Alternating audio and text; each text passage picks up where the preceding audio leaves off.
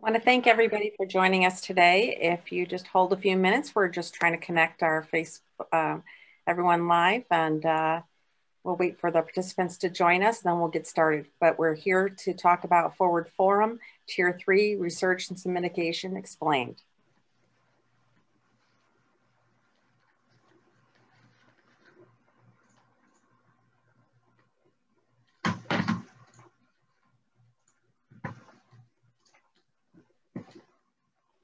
Okay, it looks like many people are joining us already.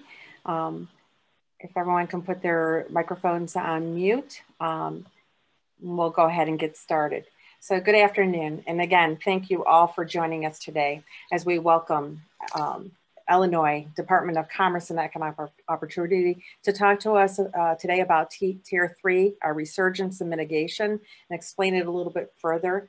We begin by hearing from the Boone County Health Department as well and the Belvidere Area Chamber of Commerce on local impacts and what we can do to support our businesses. This is very important for not only our businesses, but our families and friends. And I also wanted to let you know that if you missed part of this webinar or you want to share it with somebody, it will be recorded and available on our Forward Boone website at www.forwardboone.org, as well as on Facebook. I'm Pamela Lopez-Fettis. I'm your host today, as well as Executive Director to Growth Dimensions. We're the Economic Development Organization for Belvidere and Boone County, Illinois. Growth Dimensions is one of the partner organizations that's been working together since March with our partners that are listed on our website. If we can go to the next slide, please. We're trying to work together to provide our region with relevant, timely, and locally focused COVID information, as well as resources that are available. Our partners are here today with us to talk and provide us with our presentation. First, we have Agnes Masnick. She is the Northern Illinois State Line Regional Manager. She's been working with us since January of 2020. She comes from the Office of Regional Economic Development from the Illinois Department of Commerce and Economic Opportunity.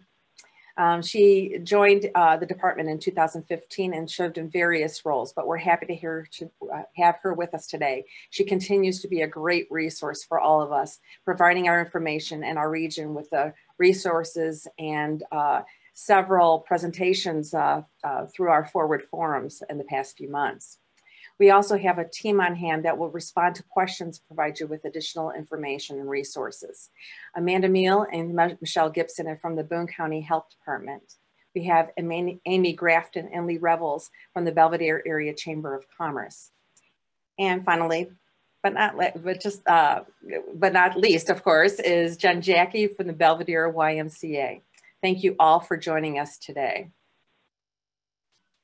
So our focus on today's presentation is to cover the following topics: Tier 3 resurgence and mitigation, our Boone County's health and safety, and how we can support our local economy through volunteering and giving back. And at the end of our presentation, we'll open this up to questions. And so if you're watching through Zoom, you'll be able to ask these questions through the Q&A feature on the bottom of your screen. If you're joining us on Facebook, through the live feed, please type your questions into the comments section and we'll respond to them at the end of this presentation. Now I'd like to turn this over to Agnes to explain Tier 3 mitigation. Thank you.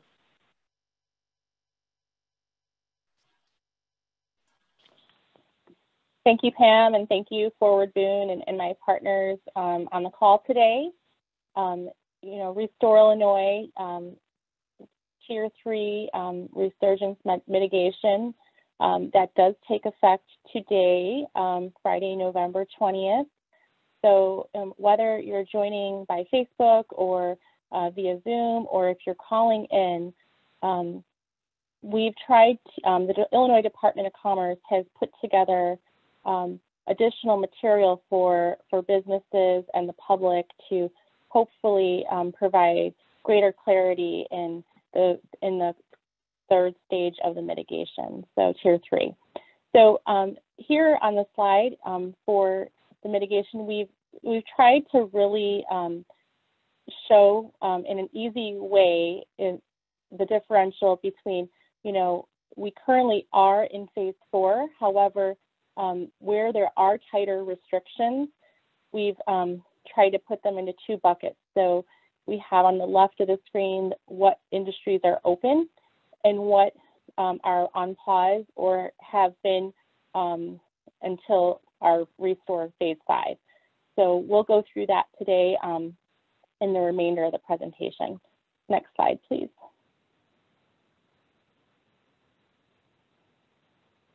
So all of these materials, on the Tier 3 Resurgence Mitigation, what we're showing on the screen, this is a screenshot of a complete, like I would call it it's actually a one-pager both sides, and it's translated in English and Spanish, and it will cover all of the presentation information that we're providing. Really, it's building on the information that was released in July to help make sure that to ensure our hospitals don't become overrun. So this tier does aim to limit gatherings, encourages people to stay home at the greatest extent possible, while also permitting industries to remain open at significantly reduced capacities, and just making sure we have proper safety measures in place. And we'll, the slides will hopefully, will help answer some questions you may have and go over the guidelines as they're laid out. Next slide, please.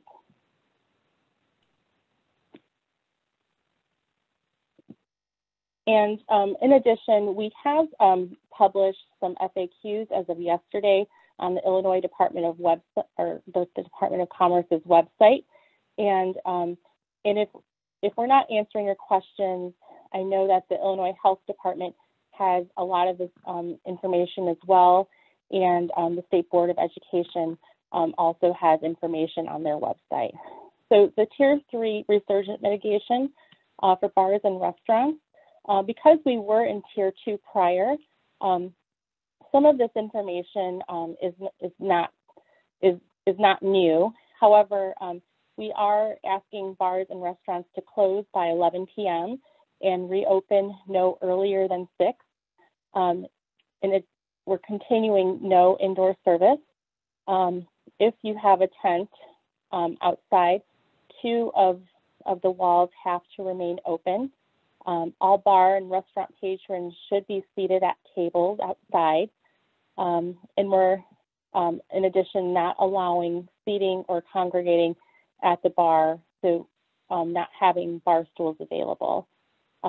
Tables should remain 6 feet apart, as in before, and making sure that no groups are congregating or waiting in close proximity of each other. No table should allow for 6 or more people outdoors, and reservations are required for each party, and we ask that restaurants keep that information for, I believe, 28 days in case that needs to be referenced in the future. And then no seating of multiple parties, and then no indoor gaming terminals, and and includes that would include private clubs and country clubs as well. Next slide, please. So for health and fitness, there has been that we are no longer allowing, or excuse me, we're asking operating at no more than 25% capacity. The change is no indoor group classes are available. Face coverings must be worn, and while engaged in exercise, regardless of what machine. Reservations are required. I know on some of the material saying, walk-ins are allowed, but you must be registered as a guest. And locker rooms should be closed as well. Next slide, please. And for hotels occupancy should be limited to only the registered guests in those rooms, and allowing the maximum allowance being the number of individuals permissible for the fire code. So the local fire department, if their fire code is not, posted, then the fire department can be a good indicator of what that capacity would be. Fitness centers should be closed or operate only on a reservation basis. In addition to the previous slide, limited to 25% of the room's capacity. Food can be available only on a grab-and-go basis, and no event or meeting spaces are allowed. Next slide, please. I apologize, Agnes, and our guest today. We had to reconnect to Facebook Live. So if you just take a moment, if you can go ahead and speak to some of those points and just proceed as if we had the slides going forward. Oh, I don't have any slides, so,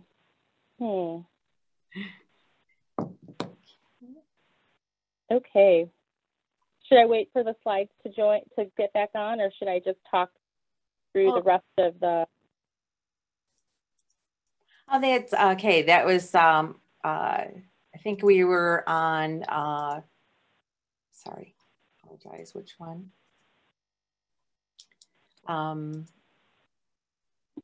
Indoor recreation theaters? Yeah. Okay. You want me to start at indoor recreation? Please.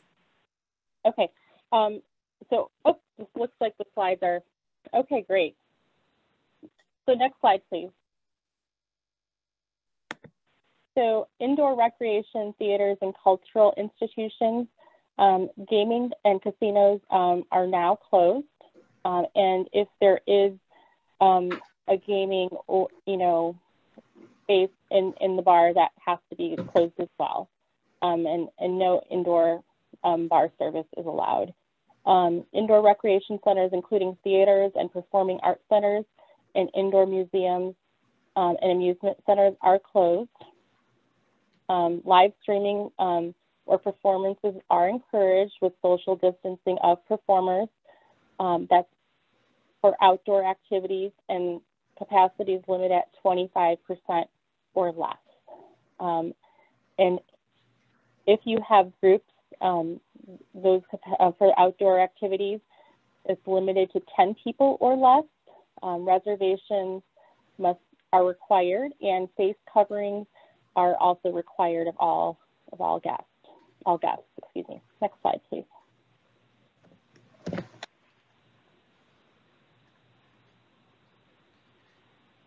So for manufacturing, we've added additional requirements for manufacturers, requiring additional COVID training for employees, even if previous training has occurred. We are asking that manufacturers coordinate with the Department of Public Health to implementing testing protocols and really making sure that contact tracing is in place in the protocols, and making sure that the protocols also address testing and available testing supplies. So I know that there has been some questions around this particular statement. So we are working to help provide clarity to our manufacturers, for timing on the protocols and what is detailed. So we are working on that, and we will provide future updates to Forward Boone. So all manufacturing employees must wear face coverings at all times unless they are eating or drinking. And there are exemptions referenced for safety purposes. And only manufacturing staff and key personnel are allowed in facilities. So all non-production staff should work remotely, and non-essential staff and visitors are not permitted. So exemptions are critical equipment repairs and supply deliveries and for safety reasons. So you can continue to have those types of activities still occurring for your facility. Next slide, please.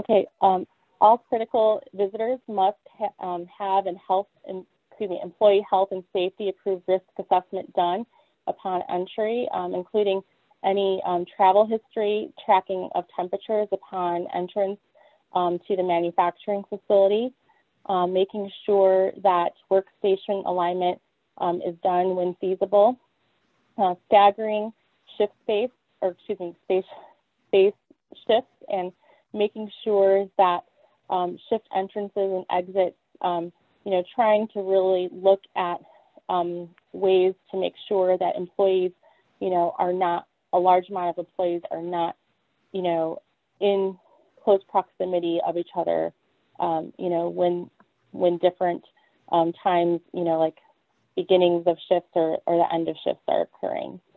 Allowing for sanitation stations, and making sure that sanitations are required at the beginning of end of shifts are occurring. Operators must suspend COVID-related incentive pay and promote staying at home when sick, or if your employees are showing symptoms. Making sure that there's an implemented temporary leave policy to accommodate workers who are sick. Developing and implementing safety protocols for employees, travel vans to promote spacing, requiring those to also wear face coverings, implementing temperature checks, and making sure that proper air ventilation and vehicle sanitation is occurring. Next slide, please. So I know with the Thanksgiving holiday approaching, with Tier 3, we are we also have guidance for meeting and social events and gatherings and office meetings. It is in the Tier 3 mitigation is limit in-home gatherings to household members. If you are going to celebrate, use opportunities to do it electronically, just like we are hosting a Zoom today. Meeting rooms, banquet centers, private party rooms, private clubs, country clubs may not host gatherings. So those need to be closed. No party buses. Funerals are limited to 10 family members of the descendants, and that does not include staff, and it does reference more details are on the Department of Public Health's website. All employees who can work remotely should work remotely. Next slide, please. And here, Resurgence Mitigation, organized group recreational activities. We do have Jen Jackie here as well. She might answer some questions if more pop up later during our question and answer period. But we are pausing all indoor group and sporting recreational activities for youth and adult recreational sports. One-on-one training may continue if there is a facility registration. This does apply to park districts, travel leagues, outdoor sports, and recreation is allowed. Participant groups and practices outdoor limited to 10 people or less, implementing proper social distancing, and locker rooms should remain closed like we mentioned earlier, and face coverings are required for all activities. Next slide, please. Personal care, this would be, salon services or barber services operating at 25 clients or 25% of the capacity in accordance to fire regulations. Face coverings must be worn by clients for services provided. If the service requires the face covering to be removed, that is prohibited. So suspend services where a face covering cannot be worn. Physical occupation and massage therapy allowed as deemed necessary by your provider, your medical provider. Appointments must be spaced between these types of services to allow for sanitation to occur, or to have that done between appointments, making sure that there's proper ventilation in the room as well.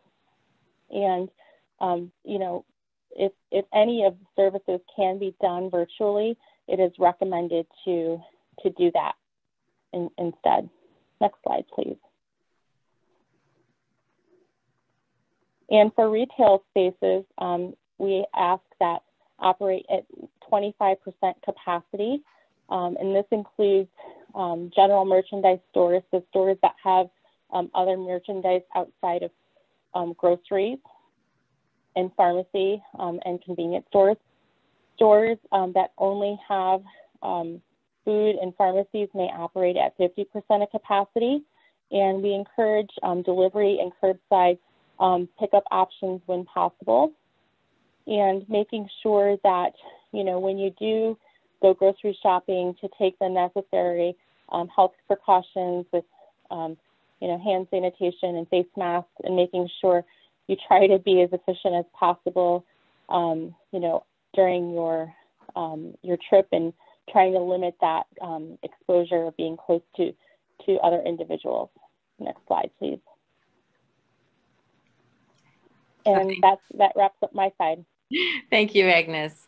I really appreciate it. It was very informative, but Agnes is going to stay with us. And please, if you're on, just put your questions into the Zoom or Q&A feature, in the Q&A feature on the Zoom, or in the Facebook Live, you can put it in the comments section. But thank you very much. I appreciate your input and your expertise. Next, we're going to be hearing from Amanda Meal and Michelle Gibson from the Boone County Health Department. You know, they're on the front lines and been working tirelessly since the onset of COVID, and continue to provide up-to-date and local information for Boone and the entire community. So thank you very much for being here. Amanda? Hi, Pam. Thanks so much. Good afternoon, everyone. Amanda Meal here at the Boone County Health Department. It's my pleasure to be presenting with Agnes and Michelle and the Growth Dimensions staff and the Chamber of Commerce staff here in Belvidere, and also the YMCA team. I want to thank the community for their continued participation in our forward forums, and I want to thank everybody for working really hard to do your part to try to curb the spread of COVID-19. We are finding ourselves in really a very serious situation right now with our second wave of COVID and the surge within that second wave that we're experiencing. And I know this is tough with the weather getting colder and with the holidays upon us. I'm very sad to not be seeing my family in person this year for the holidays. And I know that this is a really hard time for everyone. So thanks again. I was asked just to make sure that I could clarify a little bit about how the positivity rate is calculated.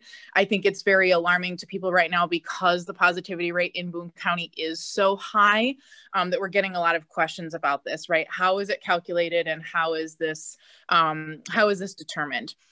So one of the calls that we get the most right now in our office is, so if we have a 30% positivity rate, that means that 1/3 of Boone County's population is infected with COVID. And I want to go ahead and dispel that myth right now and make sure that people are clear that when you calculate the positivity rate, you're not taking the total population. That would be an incorrect way to do that. We're looking at total positive tests divided by tests performed, and that's how we get the positivity rate, right? And so it does not reflect the county's entire population. I think the other thing that people have concerns about is that perhaps our positivity rate is inflated if people go and get multiple tests, right? So I want to dispel that myth as well. So if I, Amanda, go and get tested 3 times in a 2-week period and all of my tests are negative, then all of my tests go into that calculation. If I go and all of my tests are positive, then that number gets calculated in the numerator of the equation and in the denominator. So I know I'm getting into kind of nerdy math things, but then that means it cancels itself out, right? So if I'm in there 3 times, you've got my test in the numerator divided by my test in the denominator. So the state health department is using metrics that they didn't design. They're using metrics that are designed at the national and the worldwide level to track disease and to track transmission.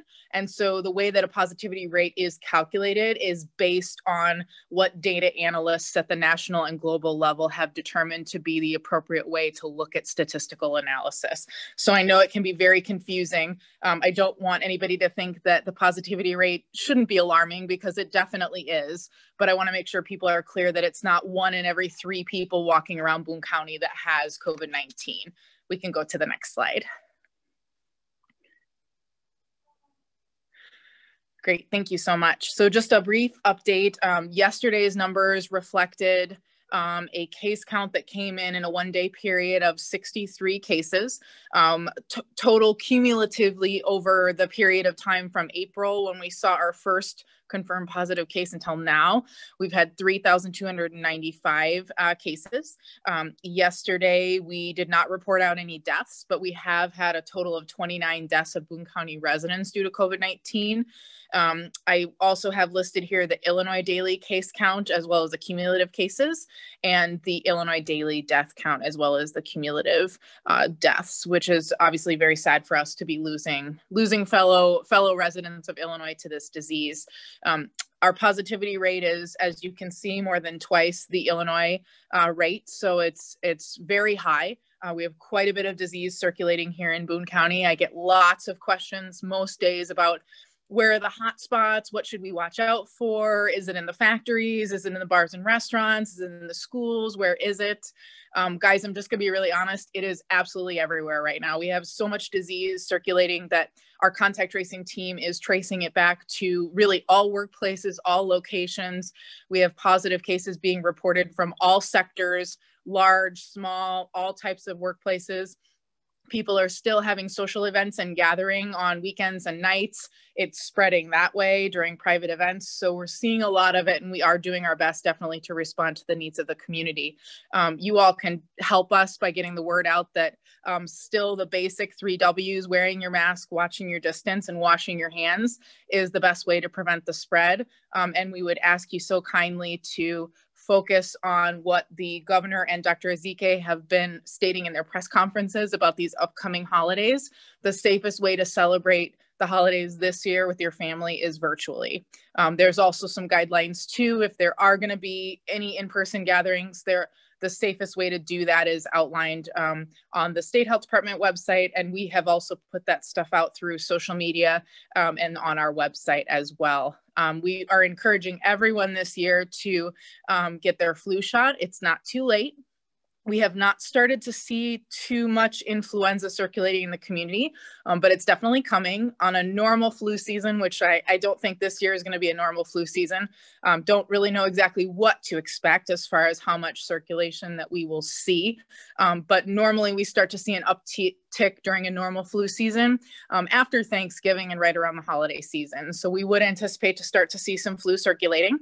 Takes a couple weeks to really build those antibodies up in your system. So if you haven't already gone to get your flu shot, I would definitely encourage you to do so. It's a simple thing that you can do to protect yourself against influenza. We don't want COVID patients in the hospitals right now. We want to keep people as healthy as possible. We also want to avoid people being hospitalized because of contracting the influenza virus or contracting both at the same time.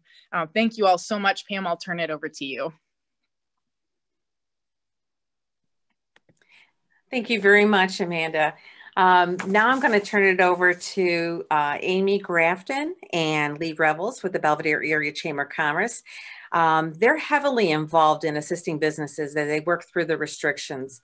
They've come along with Restore Illinois Phases and Mitigation. So thank you very much, Amy. Hi, Pam. Thanks for having me here today. Obviously, the Chamber's #1 focus is to support our local community businesses. We do that regardless if you're a Chamber member or not. But I also want to stress that there are additional ways that we can support your business if you do become a member. So I just want to highlight these top 3 ways that we can support you and your business. So promoting your business and specials through our email database, which is about 900 people, and through our social media outlets. referrals. We get tons of phone calls at the chamber on a daily basis, asking where they can find certain types of businesses, where they should go for this or that, and we refer our chamber members first. And we also encourage our chamber members to refer each other. So those are two big things. Our last thing is networking opportunities. And although with us being in Tier 3 mitigation, we have been able to continue to provide networking opportunities throughout COVID based on the numbers and the guidelines. So although we're at 10 people right now, and it can't be outside of certain areas. When we get back to the numbers of 25 and 50, we will be getting together on these things so people can share information about their businesses. You can attend those free of charge as a member, and you can host them to get out information about your business.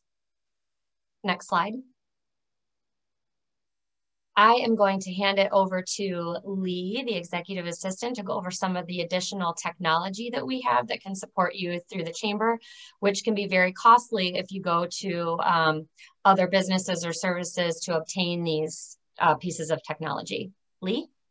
Thank you, Amy. So as Amy mentioned, one of the ways that we can help is through some innovative technology.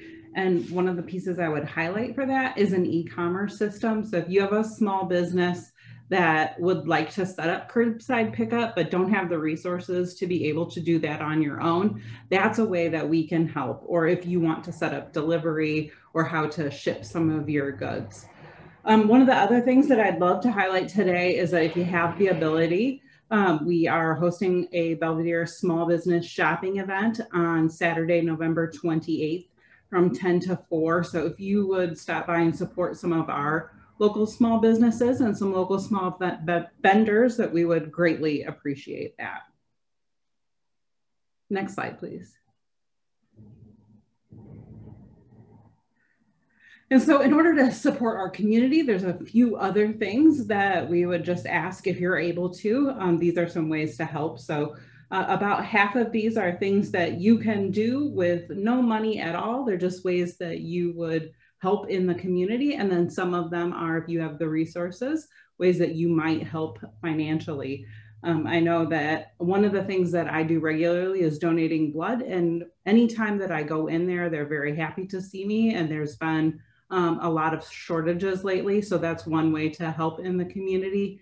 Checking on some of those people that you that are alone and may need some help, even if it's just a text message, so you're not actually going to their door, but thinking about creative ways that you can help our community through this. Next slide. And now I'm going to hand it back to Amy as she talks a little bit more about volunteering in the community. Yeah, so it's really important that all of our organizations in Boone County support each other and reach out when we can help, or help when we can. So the Boone County Council on Aging is asking for volunteers. They have many elderly people that are engaged with the Boone County Council on Aging that they need volunteers to make phone calls to check in on them. There's a lot of depression and worry that they don't understand what's going on, and they just need somebody to talk to. So if you're interested in being a volunteer and would like to help them make some phone calls and just check in on some people, and maybe there's some other volunteer jobs that they have for you too, you can give Kelly a call, and the number's on the bottom of the screen, and she'd be happy to have you volunteer with them. Next slide. Thank you, Amy. And thank you to all of our panelists for sharing these wonderful resources, your expertise, and for providing us with your support throughout this very difficult time. While we don't have all the answers, we're certainly going to try. And so if you have any questions, please submit them in the Q&A feature. Unfortunately, we did lose our live feed to Facebook. But we will try to answer these questions. If not today, then we'll try to do it at another time. But in just that, it sounds like that we have a lot of support that is available, that we're hoping that people will participate in providing with giving. This is the time of giving, and we want to just encourage everyone to try to take advantage of these wonderful resources that the Chamber had outlined through giving blood, through paying for somebody's meals, for doing whatever you can in order to help those more in need. So there's a couple questions that came in. Have any businesses been flagged or given notices to close? And is that for the health department, I think? We have not closed any businesses due to COVID-19 to date. Thank you. What, if any, will be the repercussions for businesses or individuals who violate these new restrictions? Hi, it's Amanda here at the health department. I'm just going to start and then turn it over to my teammate, Michelle, who's on the phone. I just want to make sure that everybody is clear that there are a couple of different things going on. There was a JCAR emergency ruling back several months ago that allowed for legal action to be taken against really any facility, business, any entity that was violating masking or social distancing. There's that. Then there are the regional tiered mitigations that are being organized via executive order. Those are two separate topics. And I'm going to have Michelle address those now on the call so that everybody is clear on the difference between the two. And I can really only speak for the health department's role with that locally. And there may be other organizations at the state or local level that are involved in that, but we would only be able to speak to the health department role. So Michelle, I'll turn it over to you. So what we've done is we've tried to take it from an educational route with all of our businesses, letting them know, as Amanda explained, that these are two separate things. We do have many businesses that, even though in tier 2, we were ordered to not have indoor dining, who have chosen to continue to do indoor dining. So what we've seen our role in is going out to see the safety of that. We don't necessarily advocate indoor dining. In fact, we are promoting that all businesses do the drive up and pick up and delivery, but we do want to make sure that we're keeping our Boone County residents as safe as possible. So we have definitely had some businesses that have violated the masking portion of the rules that JCAR allows us to enforce, and we have gone in to enforce and educate with that.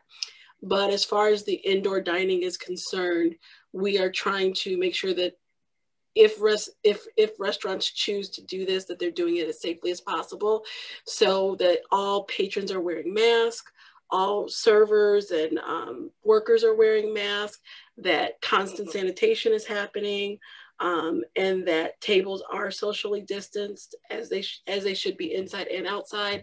But that by no means means that we condone it, but we are just trying to help educate and keep everyone safe.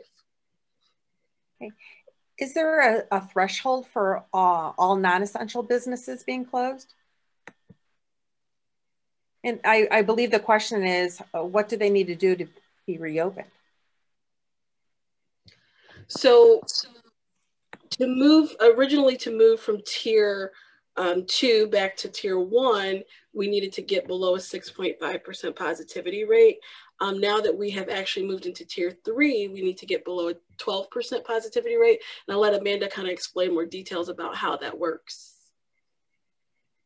Yeah, I'd be happy to. So Amanda here at the health department. So when we're talking about the positivity rate for the tiered mitigations, that's done by region.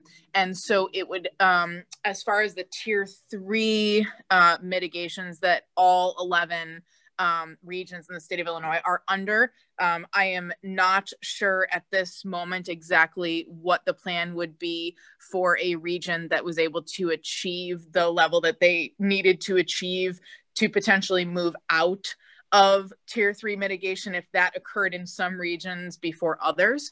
But I know that how it is worked up until this point is that region by region, if a region is able to sustain that 7-day rolling positivity rate average of the threshold that's been determined and get below that for 3 consecutive days, then that entire region moves down a tier and or moves out of mitigation and into the regular Restore Illinois phase, which, as Agnes mentioned earlier in the presentation, is phase 4 of Restore Illinois. These next 2 questions are kind of similar, so I'm going to ask them together. What has led to Boone County having such a high positivity rate compared to the state and even within Region 1? So our neighboring counties have had a lower number, yet we're one of the smallest counties in the region. So why do we have such a high positivity rate? Hi, good afternoon. Amanda again here at the health department. So what we are seeing across the state right now is that this second wave and the surge now within the second wave is really hitting rural counties hard. So I think at the beginning of this in the spring, we saw large urban areas like New York City, Chicago, San Francisco, Los Angeles, Houston. Some of those huge cities were really hit hard with COVID at the beginning. And many of us in rural communities were kind of waiting for our first case, right? Like we knew it was circulating. We knew that, you know, diseases don't know jurisdictional boundaries. So at some point, you know, if it continued to grow at the rate it was growing, that we would probably see cases. And now in the second wave, we're being hit much harder than our urban neighbors. I can speak to what I'm seeing within our contact tracing efforts here at the Boone County Health Department as we're doing interviews. We are finding that many individuals are choosing to congregate nights and weekends, have private gatherings. We have businesses that are choosing not to follow the mitigations. We have put out a lot of educational materials, and we have folks that are choosing not to heed some of those warnings. So I do truly believe that that is contributing to how high our positivity rate is. We have a lot of travel going on between Wisconsin and Illinois and between Iowa and Illinois, given where our region is located, bumping up against those 2 states that have positivity rates that are very, very high, much higher than the Illinois positivity rate. So all of those things, unfortunately, are contributing to the situation that we're finding ourselves in. Thank you. Can you explain why the mitigation efforts don't cover the schools? And is it just that they want to leave it up to the local direction? Agnes, maybe you want to address that one.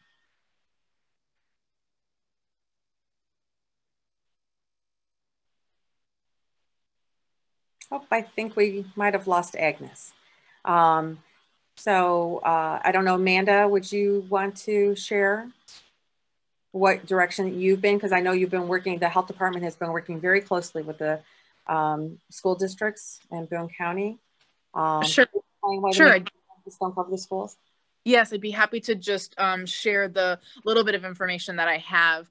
I know that this question has been posed at the 2:30 press conferences that the governor has on quite a few occasions by leaders and members of the media. I have also been a part of leadership conversations at the state level where the health department administrators have asked for clarification on that.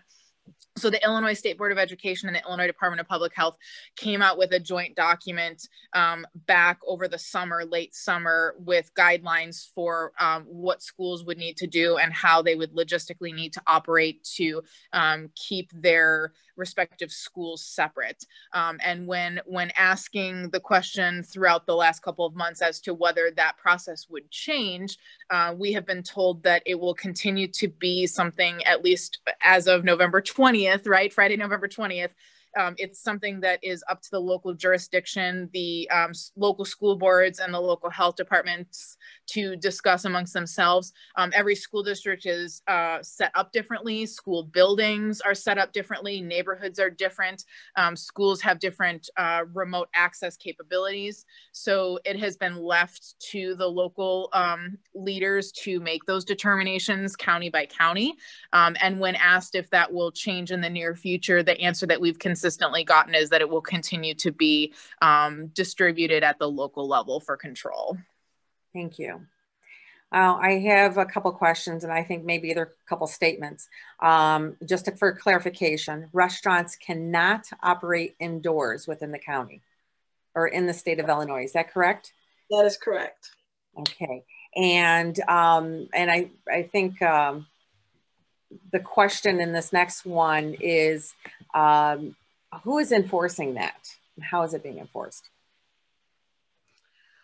So we are going out into the local restaurants. We are enforcing this, but we are limited with our ability to shut restaurants down. Our food code does not cover COVID related issues. So our ability to shut down for food violations is different than our ability to shut down for indoor dining. So at this time, what we've chosen to do is focus more on the masking rather than the indoor dining. Not that we're not focused on it, but we don't have the authority to shut them down the way a lot of people would be calling for. I hope that has clarified some questions. And I do know that there's been a lot of discussion about further enforcement throughout the state, throughout the region, and in the local area. So we will share, once we have that information, we will share that with others. So since this statewide placement into Tier 3 mitigation, what are the requirements to move back into Tier 2 or 1?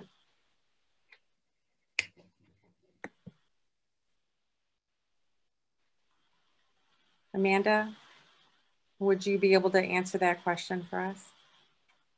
Yes, sure. So that would be what we were just discussing, how we're waiting for some additional information on exactly what that would look like, as far as whether like a region could move out of Tier 3 on their own if they were successfully able to maintain a positivity rate that was below the required threshold, at or below the required threshold for 3 consecutive days. I have not gotten confirmation on that yet or not, because this is the first time since the spring when we were all under the same orders and all under the same guidelines that we've been doing something all together as a state. But it's my understanding, and Michelle, correct me if I'm wrong, because you have been our liaison for Tier 3 mitigations in our office over the last couple of days as we have been learning about what that means. But it's my understanding that the new threshold to get out of Tier 3 and move back down to a previous tier is 12% positivity rate in a region for 3 consecutive days. Michelle, can you confirm that for me? Yes, that is what the guidance says as of right now. Thank you. Okay, we have a lot of comments and questions regarding authority and the law. And I believe, and correct me if I'm wrong, that the governor did deflect this to the local state's attorneys to enforce. But I do know that the local state's attorneys are reviewing language and seeing what authority they actually do have. Is this correct, Amanda? Can you confirm that? Yes, that is correct.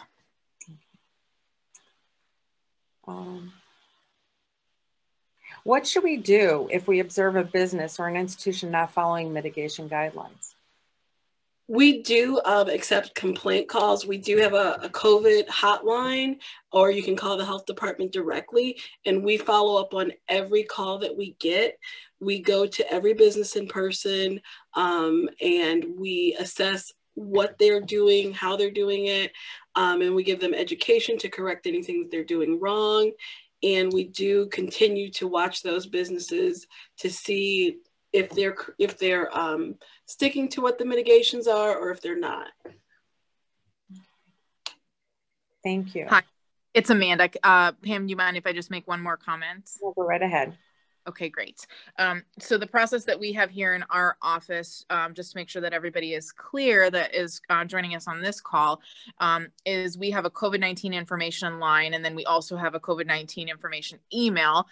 We have obviously our main health department line as well. It is through those 3 channels that we are primarily getting the majority of our complaints. We also do receive complaints and information about businesses that are not following mitigations or are not following the JCAR ruling regarding masking and social distancing, also on our Facebook page. And then all of the staff that work here in the department often get emails to their work email accounts. So we do our best to channel all of those through one or two staff members that are the point person for receiving those complaints. We have a way in which we organize that in a spreadsheet. And just to be very clear and transparent with everybody, you know, if there's more than one call, we log the number of calls, when they come in, what business they pertain to. And Michelle, I don't know if you have an exact current count, but I want to make sure everybody on this call understands the enormous volume of calls that we are getting related to complaints. Michelle, can you give everybody just an idea of the workload that is required to respond to the situation that we find ourselves in? So we get probably hundreds of calls. I would say at least 100 calls a month. We have 2 staff members that are dedicated to all of our environmental needs for the county, and they also are following up on all of these complaints.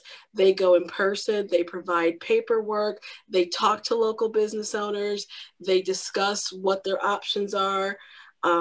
They follow up within 24 hours on every complaint that we get.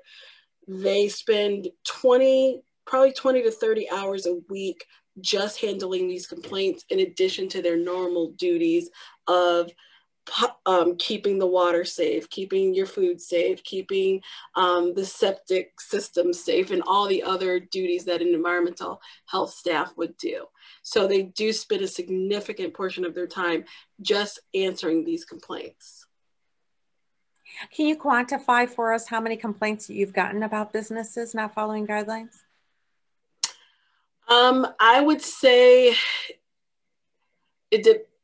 with each business, we do get multiple complaints about some of the same businesses over and over, but consecutively over the last 8 to 9 months, we've probably gotten over 500 calls, definitely, and emails, and people walking in person to complain, and Facebook messages of complaining, well over 500. I can give you guys an exact answer when I look back at it again, but again, we're so busy trying to answer these calls, I don't have the exact number in my head. Understand. So what happens if somebody receives a call from a contact tracer, or what information would you send if you are reporting that possible exposure in a business? Yeah, that's a great question. Hi, Amanda here at the health department. So we have several contact tracers that are trained and focus primarily on potential outbreaks. And so the way that works is when the person calls, depending on what the exposure potentially was, what type of business it is, exactly, you know, where they're located, and where we might anticipate spread occurring, there are specific things that we would ask for in addition to, right? There are also some considerations regarding HIPAA and privacy matters that we have to be very careful of as well. So depending on exactly who's calling and what they're referencing and what the potential exposure was, there are questions related to, you know, lists of individuals that work within the facility, whether there was a shift change, if there's a certain shift that works with an individual, you know, the context of the people that are working in the facility, the types of symptoms that they're having. We have records coming into our office as far as testing information where we could confirm or compare information that we receive from a complaint or a call to the information within our electronic medical records system. Those may be things that we are not able to discuss with the person that calls and reports that, but it then allows us to go out, as Michelle had mentioned, and investigate further to see what may be going on. And then we pass those projects on specifically to the contact tracers on the team that have been trained in outbreak response and management. Thank you very much. I'm trying to see if I have any additional questions. I just wanted to provide a reminder to everyone. The Chamber had a page of resources and ways that you can give and prevent the spread of COVID. But if you would like, we can share some information from the Keenage Center about, and Kelly Hillman, Helen and said to give her a call at the Keen Age Center if you want to provide phone calls to our elderly.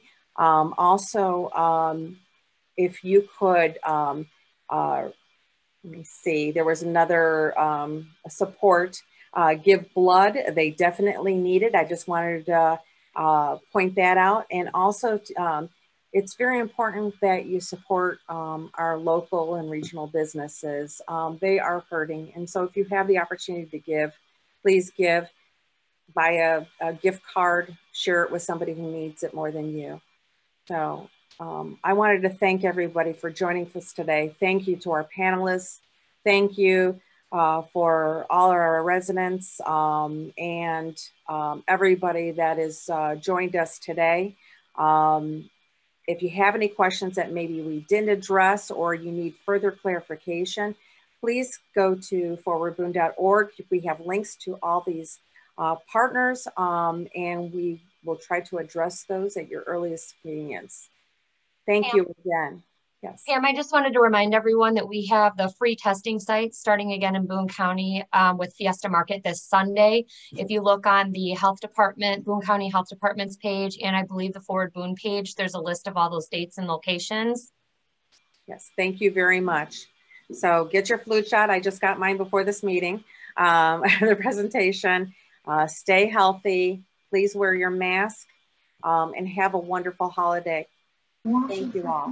We had one more question too. I'm sorry.